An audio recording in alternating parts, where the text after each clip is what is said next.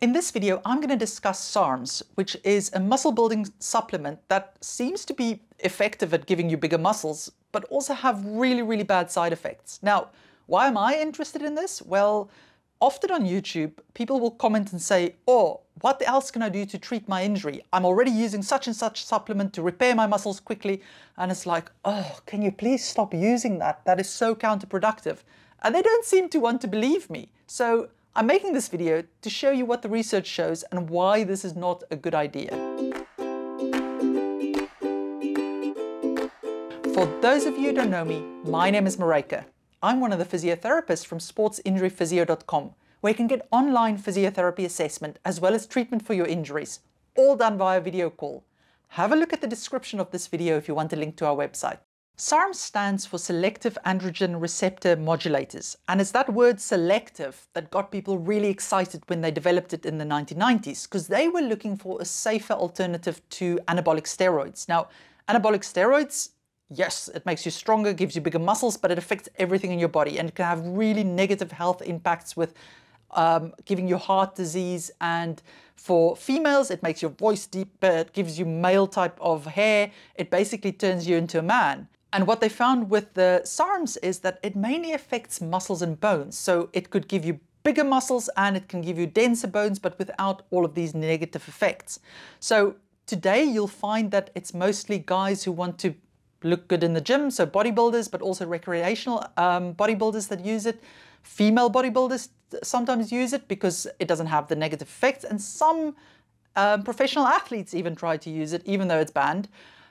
Because they believe that it may make them stronger. Now, all of this sounds pretty positive, so what is my issue with this? In a research survey that they did in 2022, they asked people who were part of a discussion on Reddit about SARMs use, whether they thought that it had positive effects or negative effects for them. And 90% of the guys who used it on Reddit said, yeah, it definitely gives them bigger muscles.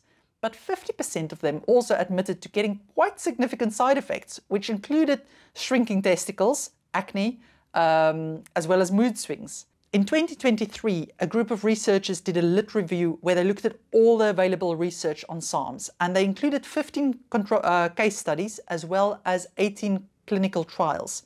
And what they found was that actually there are quite serious side effects from SARMs, of which the 4 most prominent is liver damage. This is by far the most prominent one. Ruptured Achilles tendons, rhabdomyolysis, which is condition that affects your kidneys when you have a lot of muscle breakdown in your body, as well as reduced HDL cholesterol, which is your good cholesterol.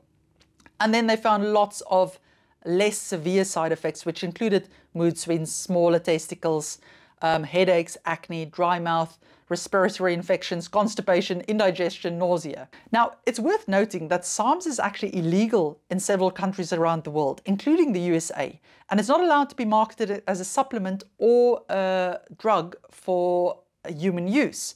So not even your doctor can legally prescribe it for you. And this is not just for professional athletes, this is for everybody. And it's because of the serious side effects. But despite this, you will see people on TikTok and Instagram going on about, ooh, this is an experimental drug, this is not, I'm not selling it, but look at what it can do. And you know, it will show people with big muscles, even though it's not safe for humans to use.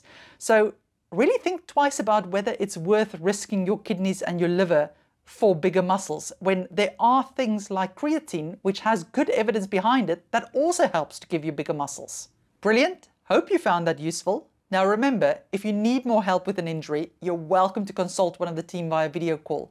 The link to the website is in the description of this video. Take care!